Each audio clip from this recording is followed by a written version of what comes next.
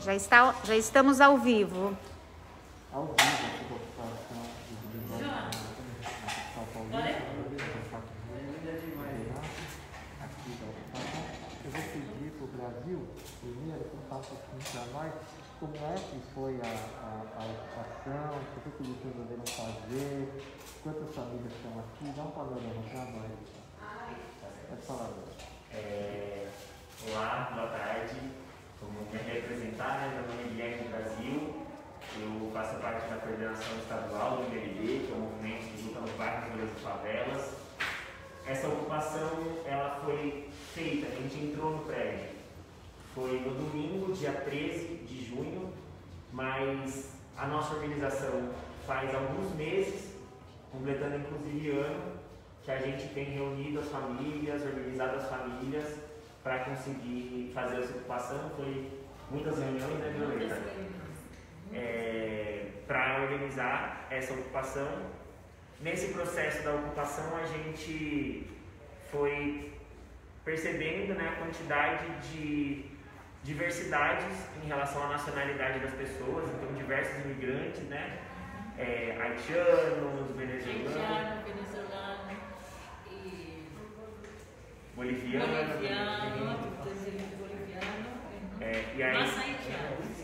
e a maioria haitiana, e o que aproxima muito da realidade, inclusive dos próprios brasileiros, porque outra característica que a nossa ocupação tem é que, se não é imigrante, é migrante, né? São várias pessoas que vieram de outros estados, Alagoas, Pernambuco, Bahia, procurando, né, uma vida melhor, procurando emprego, moradia, e não conseguiram. Inclusive eu mesmo, que sou de São Paulo, a gente está nessa situação, trabalho autônomo, informal, com muita dificuldade, né, principalmente nesse momento de pandemia. Então, desde o ano passado, a gente tem orientado as famílias por essa situação e tem procurado diversos locais para fazer isso. Esse processo de reunião nossa não é só para juntar as pessoas, mas também é para fazer um processo de conscientização, colocando que a nossa ação de ocupar é dar legalidade, inclusive, para essas propriedades que não cumprem mais sua função social. Então, o processo de entender os nossos direitos, de reivindicar os nossos direitos, e inclusive da gente se tornar donos e fazer com que esses espaços que não têm função social, eles comecem a cumprir. Então, o MLB, os movimentos de moradia, inclusive, tem um papel de fazer com que esses prédios abandonados, que por lei estão ilegais. Então, veja, para quem está na live e não conhece muito, cada propriedade tem que cumprir o que a gente chama de função social, ou seja, cada propriedade tem que servir para alguma coisa. Se existe uma propriedade, mesmo que tenha proprietário, e ela não serve para nada durante muito tempo, ela acaba sendo ilegal, principalmente quando começa a dever para os órgãos públicos. Esse prédio tem milhares, são mais de 140 mil reais de dívida com a prefeitura. Era de responsabilidade dos órgãos públicos, da prefeitura, tomar esses prédios para si e transformarem eles em espaço de função social, mas não fazem isso. E fica a cargo dos movimentos sociais, dos movimentos de moradia, organizar as famílias e fazer com que esses prédios tenham uma função social. Principalmente nessa situação de pandemia que a gente vive hoje, a gente ouve muito na televisão os governos dizendo, né? Fique em casa. Agora, como se fica em casa se não tem casa? Né? Como se fica em casa se de uma hora para outra o aluguel aumenta? Como que fica em casa se na época de pandemia foi a época que mais teve despejo? A gente tem diversas famílias, principalmente imigrantes, que dizem que no lugar onde morava, aqui no centro, o reajuste não era anual, era um reajuste mensal. Vê como pode. A gente que mora aqui, que nasceu aqui no Brasil, já vai, né, tá morando, já fica com medo quando vai ter um reajuste de aluguel. Imagina você souber que mês que vem vai aumentar R$100 e no outro vai aumentar de novo. É muito duro, né? É um desespero que a gente vive. Então, fazer uma luta de moradia não é querer ter casa fácil, porque ocupar não é fácil. Muito pelo contrário. Mas a luta da moradia é por uma necessidade básica de se morar num sistema que não dá condições de que a gente viva. Eu acho que esse é um pouco dos motivos do porquê que a gente ocupou e tudo mais. O prédio ficou quanto tempo abandonado e qual é a dívida? Você tem mais ou menos a ideia? A gente vai pesquisando para ter uma noção, assim, né? Exatamente é mais difícil. Mas, pelas nossas pesquisas, faz 10 anos que esse lugar está abandonado. Veja, 10 anos, no meio do centro da cidade, na Liberdade, do lado da Estação Liberdade, onde poderia estar cumprindo diversas funções, né? Faz 10 anos que está abandonado e só esse prédio está devendo 140 mil de IPTU. O resto da dívida a gente nem conseguiu levantar de que são outras dívidas que o prédio tem. E esse é um dos prédios que o proprietário tem, porque o proprietário tem vários outros prédios e vários desses prédios que ele tem também estão abandonados com dívida. Entendi. E quantas crianças moram aqui? Acho que é importante você também falar de crianças, pessoas idosas, né? E tinha pessoas que moravam na rua, porque hoje a gente tem uma situação muito complicada, com muitos despejos, pessoas sem renda, então seria legal você também comentar um pouco isso. Pode ouvir, está à vontade. Falar aqui quanto criança que tem. Isso. Tem 15 crianças. 15 crianças. Qual a idade? Tem 3. Eu conheci 3 de 7 meses. 7 meses. 7 meses. Eu tenho uma de 13 anos. Tem 2, 14 anos. 2 meninos de 14. Tem um de 11 anos.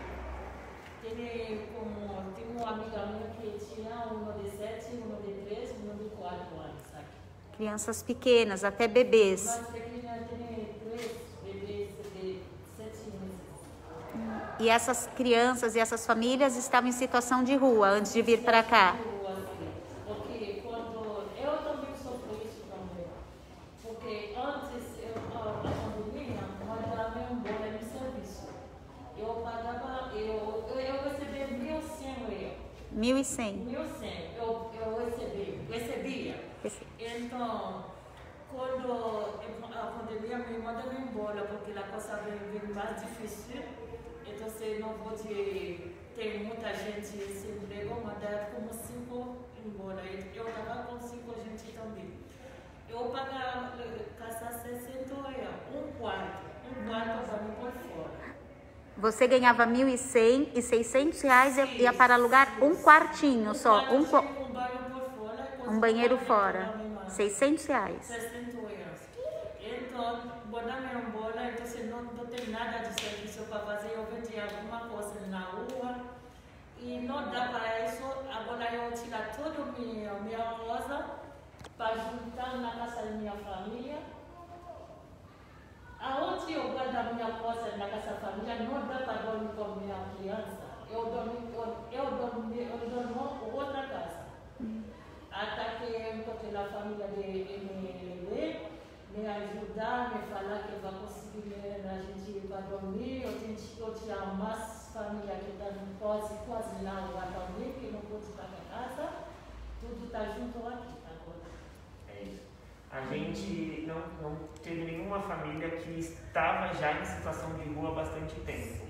É bem isso que a Violeta falou, né? Uma situação de quase, mas ainda, né, esses apoios de aí ter uma família perto e né, amigos, enfim, de construção desse apoio, mas é isso, assim. Então, a gente não tinha ninguém que estava em situação de rua, mas essas dificuldades de morar num cômodo, com várias coisas, com várias famílias, inclusive, com em situações de albergue mais difíceis, enfim. No meio de uma pandemia. Exatamente, no meio de uma pandemia que às vezes não tinha uma condição de água boa, enfim. Então, são vários critérios, né?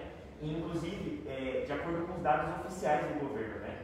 Você tem algumas características que caracterizam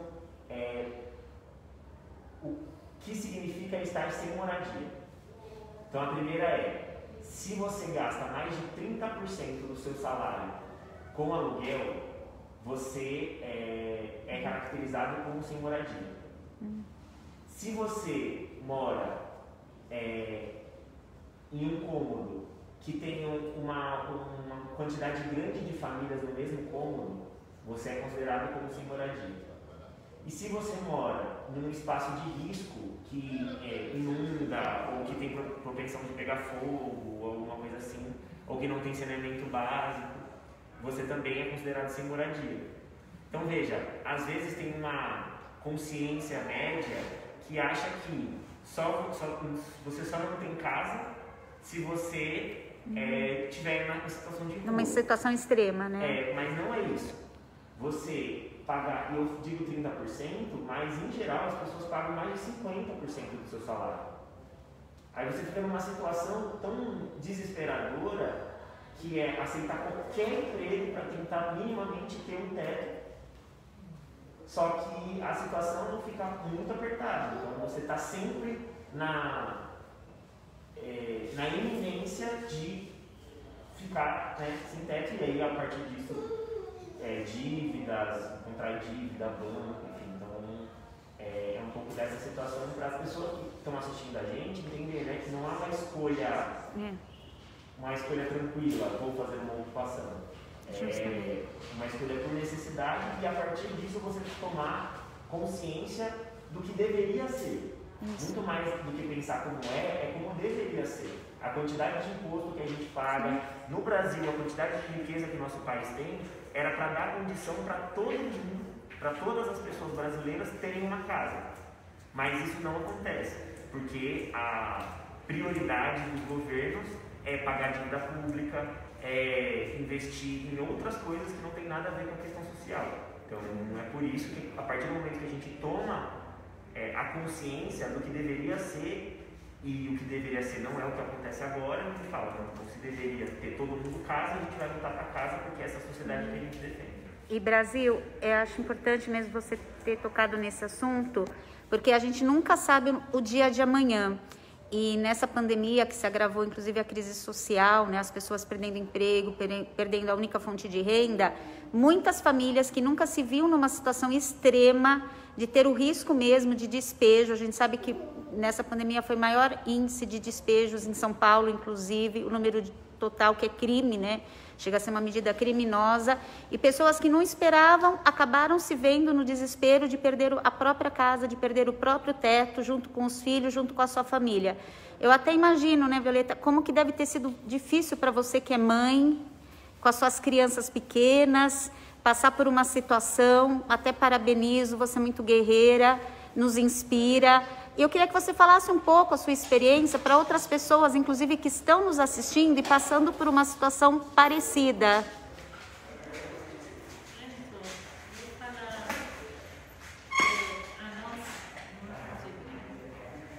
Ela perguntou o que você, como mãe, passou nesse sentido da moradia, e dar um recado para outras mães que estão nessa situação. Também. Então, outras pessoas que estavam na situação que você estava antes da ocupação, qual que é o recado que você pode dar para essas pessoas? Então, assim, tem filhos e perdeu o emprego.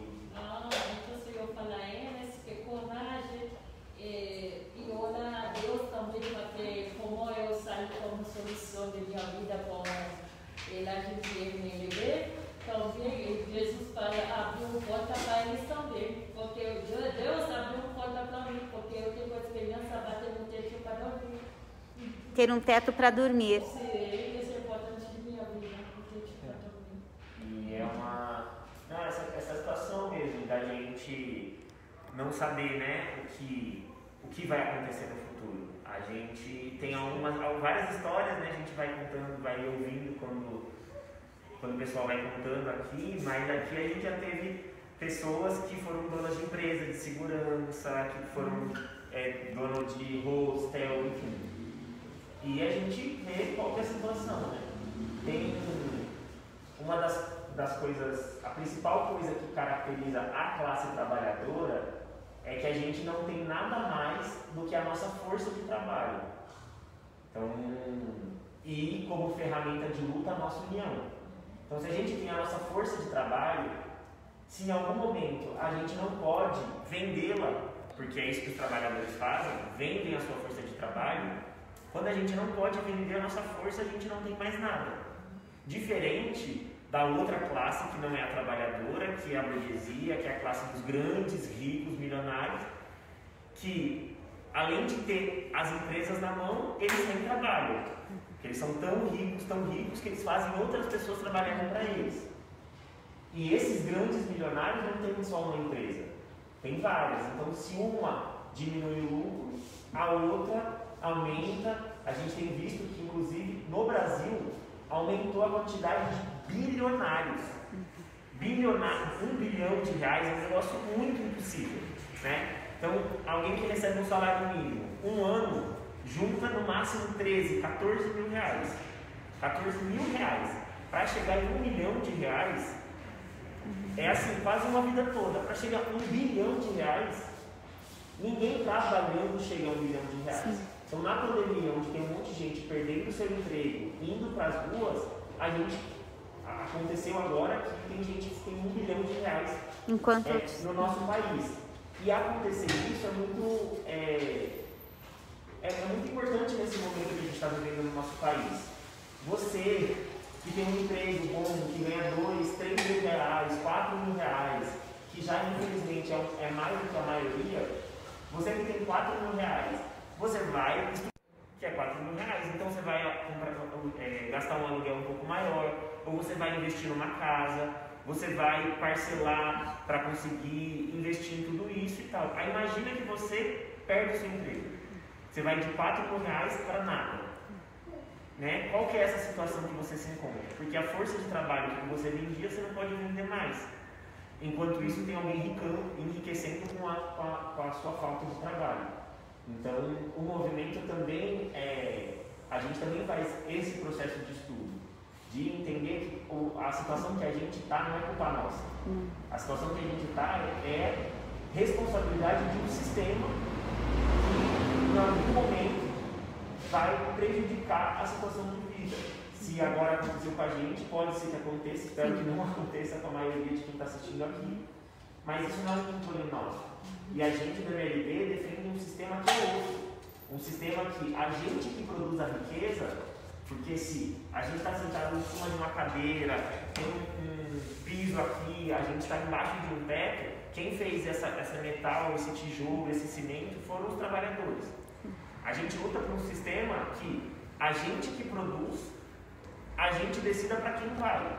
E não o que a gente produz seja de um dono e esse dono concentre a riqueza. Concentre toda essa riqueza e não dê condições de a gente viver dignamente. Violeta, você podia contar para nós como é que foi o dia da ocupação e como vocês, e o Brasil também, como é que vocês organizaram a ocupação no primeiro dia e depois? Ele está perguntando como foi o dia da ocupação. Como que a gente se organizou, como a gente fez para conseguir fazer a ocupação. Estou muito bem no movimento de salão. Muita reunião, conversar muito. Depois a gente conseguiu a ocupação. Não vai ser? Sim. O mais no dia, né? A gente faz a pesquisa do prédio bastante tempo antes. Vocês estão há quantos dias mesmo aqui? Foi no domingo, dia 13. A gente está com uma semana e 2 dias. É bem recente. Bem recente, né? Por isso que é muito importante para quem está assistindo, além de compartilhar no Instagram, no Facebook, mas vir conhecer, dar esse apoio político para a gente permanecer. Um momento da ocupação, a gente... Você estava no dia, Violeta? Sim. E qual foi assim, a sensação? É muito forte. E para quebrar, são duas aparelhos para quebrar. E a gente põe força aí para tumbar essa para entrar para cá. Mas a polícia chega aqui para deixar a gente entrar, graças a Deus tudo sai certo. Tudo está certo. E aqui vocês têm divisão de tarefas, né? Eu vi uns cartazes, é um trabalho também que é organizado muito no coletivo, né? A gente, no dia isso, a gente se organizou com todos os materiais, fez a entrada, uma quantidade grande de pessoas já tinha entrado no prédio. A polícia veio para proteger a propriedade, isso é muito curioso, né? Então você tem um monte de pessoas. Mas a propriedade... Passando de noite na feira, eles mantendo várias pessoas, inclusive eu estava lá fora. As pessoas lá fora, no frio, carregando um monte de coisa. Teve mãe que entrou e deixou o filho lá fora. Nossa. E ao contrário, e eles protegendo o prédio que está abandonado. A gente ia dar condição do prédio ficar bom, inclusive a relação que a gente tem na vizinhança é muito boa. Ou seja, a gente ia transformar um lugar vazio, que estava juntando bicho, num lugar bom. E a polícia veio proteger o local e não as pessoas. Isso foi muito incrível. Mas depois que a gente entrou, logo assim, meia hora depois já tinha café passado, a gente tomando café e começou o processo de limpeza. Então a gente limpou todos os espaços que tinham aqui, os espaços possíveis de usar. A partir dessa limpeza, a gente dividiu comissão de segurança para ficar na porta, da própria limpeza, comissão da cozinha, começando a receber doação, então tem comissão para doação. A ocupação tem uma coordenação, que inclusive eu e a Vilas fazemos parte. Eu estava na porta para terminar a gente que vai entrar. Eu conheci muita gente também que traz doação aqui, atender a nossa aqui, que não entra sem nada aqui. E o que vocês estão precisando, Violeta? De doações, a pessoa que quiser ajudar, como que ela pode contribuir? É importante passar as informações, né? Como... Sim. Agora a gente entra sem nada. Não pode falar uma coisa difícil, porque não tem nada. Pode navegar, entregar nosso ofensar nosso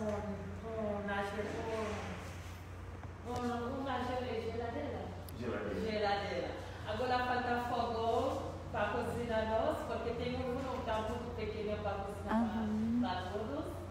E falta a gente traz lençol, cobertor, colher, prato. Agora vem o frio, né? Fica muito frio. Roupas, agasalhos. Roupas, muitíssimas roupas de frio, para criança, para a gente grande também. Tudo bom. E tem a página também, né? Brasil, se quiser a pessoa também acompanhar mais informações. Para quem quiser procurar pelo Instagram ou pelo Facebook também, o arroba do Instagram é ocupação, sem o tio e o acento. Imigrantes.mlb, pode encontrar a gente lá, ou também o Facebook é Ocupação dos Imigrantes. E aí consegue encontrar, uma página que a gente já tem alguns seguidores e vai falando das nossas necessidades. Então, como a Violeta disse, tem essas necessidades de cozinha, tem as necessidades da dormida, né, cobertor, colchão principalmente, que a gente está dormindo no chão por enquanto, né? Kits de higiene também, né? Kits de higiene um pouco. As famílias, como a gente não tinha ninguém em situação assim, de rua, então as famílias têm as suas coisas e tudo mais. Está no processo de trazer para cá, cada vez mais que a gente vai dando estrutura para o prédio. Agora a gente também vai precisar bastante de conseguir mudar a estrutura. Então a gente precisa reformar o telhado, limpar as calhas, precisa refazer uma parte elétrica, refazer a hidráulica. E isso, infelizmente, alguém se quiser doar a mão de obra, a gente aceita muito.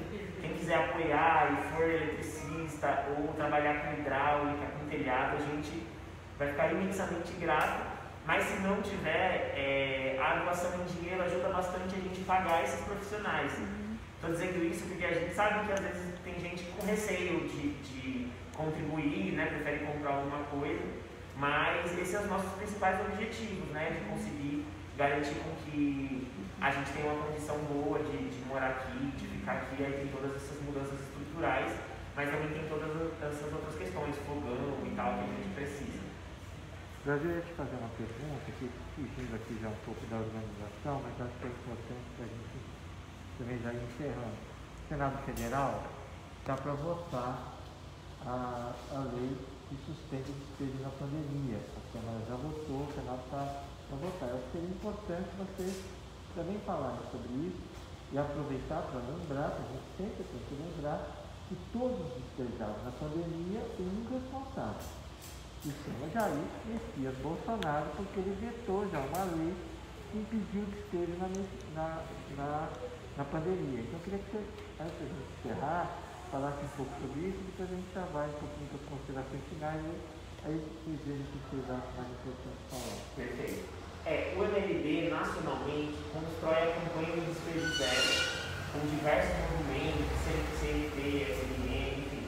E nessa campanha, uma das lutas que a gente tem feito é sobre a aprovação desse PL, que é o PL 827, que é o PL que impede os despejos na época da pandemia, né? E o PL diz que são as ocupações de antes de março de 2020, não podem ser despejadas em época de pandemia, e as ocupações realizadas em 2020, a gente precisa de alguma negociação com o poder público para encaminhar, realocar as famílias. E veja, isso é muito importante sempre, mas principalmente em momento de pandemia, porque quanto mais a gente não tem casa, mais a gente não tem onde lavar a mão, onde a gente não tem onde tomar banho, onde a gente não tem onde não se expor. E esse processo da não exposição é o que a gente tem visto que garante que não contraia a Covid. Isso num país onde o seu presidente não quer comprar vacina, rejeitou diversas vezes a compra da vacina, estimula inclusive que as pessoas vão para a rua, o que é um absurdo. Então, assim, é fundamental, não é só uma política, aprovar essa PL 827, não é uma política que atinge só os movimentos de moradia. É uma política que atinge a saúde e a vida das pessoas, que têm contraído a Covid e que têm morrido. Inclusive, os dados são que as pessoas que mais morrem são as pessoas mais pobres e, inclusive, no nosso país, as pessoas negras. Então, isso é muito importante. Aprovar esse projeto é aprovar um projeto que garante que a gente não morra. Então, é importantíssimo que o Senado faça essa aprovação. A ocupação também tem participado dos atos que têm acontecido fora Bolsonaro. Dia 29 a gente ainda não tinha na nossa ocupação, mas os militantes da MLB participaram. E agora, no dia 19, a gente também participou. Isso porque esse governo tem atacado não só a questão de moradia, várias outras questões que impedem que a gente viva. Então, assim, o direito à vida. Corte de investimento na educação. Essa questão da PEC dos gastos, que nem foi ele que aprovou, mas que está cumprindo. A própria questão da reforma da Previdência, a continuação do pagamento da dívida pública, porque às vezes a gente fala, né, sobre essa questão de quão absurdo são os testemunhos dele, quão absurdo é ele dizer que cloroquina resolve as coisas, mas isso não é só o que ele diz. Ele não só propaga mentiras, mas o Paulo Guedes e todo o seu governo aprova medidas que destroem a vida da classe trabalhadora. Ele mudou o Minha Casa Minha Vida, que nem era um maravilhoso plano, ajudou muito, mas nem resolvia a questão da moradia, tanto que o número de moradia, o número de déficit habitacional aumentou, mas ele destruiu Minha Casa Minha Vida para fazer esse programa Casa Verde e Amarela, que exclui as pessoas que têm renda baixa. Ou seja, você estimula com quem tem condição de pagar aluguel, mesmo não sendo mais correto para pagar aluguel, mas que tem a casa, e quem recebe menos do salário mínimo não tem a condição. Então veja, é um absurdo esse governo. É um absurdo que ele exista ainda. Então, a gente vai para a rua pelo fora Bolsonaro, não só porque ele é um inconsequente, ele diz coisas absurdas. A gente está indo para a rua para arrancar uma política. E é uma política de enriquecer mais quem já é muito rico e esmagar e empobrecer quem já é muito pobre como a gente. Então, para a gente, né, arrancar o Bolsonaro do poder é fundamental para a gente ter moradia, para a gente ter condição de viver, por isso que a gente foi para uma manifestação, Cristina também foi para uma manifestação, e é um pouco disso. Então, acho que agora vocês podiam, a gente podia ir fechando, e aí a Violeta quisesse falar um pouquinho da esperança dela de ficar aqui, né? e de como que é importante esse teto para ela. Que é um bom exemplo para todos muitos brasileiros, que, segundo o IPTU, nós temos mais de 200 mil pessoas morando na rua, né? A fome é visível nas ruas da cidade, né? E, então acho que é importante se você pudesse falar um pouquinho sobre isso. Para você falar, se você tem esperança de continuar aqui e falar um pouco disso, né? Da sua vontade de continuar morando aqui e que é bom no futuro. Sim. A gente esperando para morar aqui, para esperar o futuro, para ver como está o presidente, que se ele vai for embora, se ele outro vai entrar, vai ver se a coisa estava um pouquinho melhor para nós. Esperança para nós, para ver como está o governo, vai trocar sua situação difícil que nós estamos passando agora. É isso, assim, a gente tem esses todos os apoios, né, materiais que ajudam muito, mas a gente sabe que se mantém uma ocupação viva, além dos moradores, mas também são os seus apoios, né? Então quem estiver vendo aqui a live, compartilhar, divulgar, para a gente ter uma condição de permanecer mesmo aqui, fazer essa luta com melhoria. Porque as ocupações da MLT, além de moradia, elas acabam sendo também pontos de apoio para as pessoas. A gente vai um dia fazer aqui uma escola de idiomas, porque tem bastante gente que fala crioulo haitiano, francês, espanhol e português. Então a gente vai usar esse espaço para isso também, para fazer cozinha comunitária. Então, tem muitos projetos. Como eu queria falar um pouquinho melhor de português, porque eu falo muito português, misturo com espanhol, com português. Se há um curso que tem aqui para a gente aprender idioma, vou aprender um pouquinho mais português, para falar mais português, para entender melhor. Exato. Ok, é isso. Então vira um ponto de apoio social também, né? De desenvolvimento social. E é isso que o MLT quer. Quer fazer com que as pessoas tenham moradia digna, mas principalmente que a gente viva num sistema mais justo, um sistema que o lucro, que o dinheiro não seja o principal, e sim a vida das pessoas. Parabéns, viu? Parabéns, Violeta. Você se comunica muito bem no português, dá para entender. E assim, o brilho nos seus olhos, dá para ver que ainda há esperança. E a gente tem que acreditar nesse potencial de transformar o que está aí. Parabéns também, Brasil, aí, essa militância. É mais que um lar, mais que um teto, é um projeto, é um sonho que está se construindo. E para quem está passando por situação, se sensibilizou, também tem maneiras de ajudar, né? E acho que essa rede de apoio que nós estamos tendo é o que mais precisa nesse momento que o país atravessa. Muito obrigada. Eu agradeço. Eu agradeço.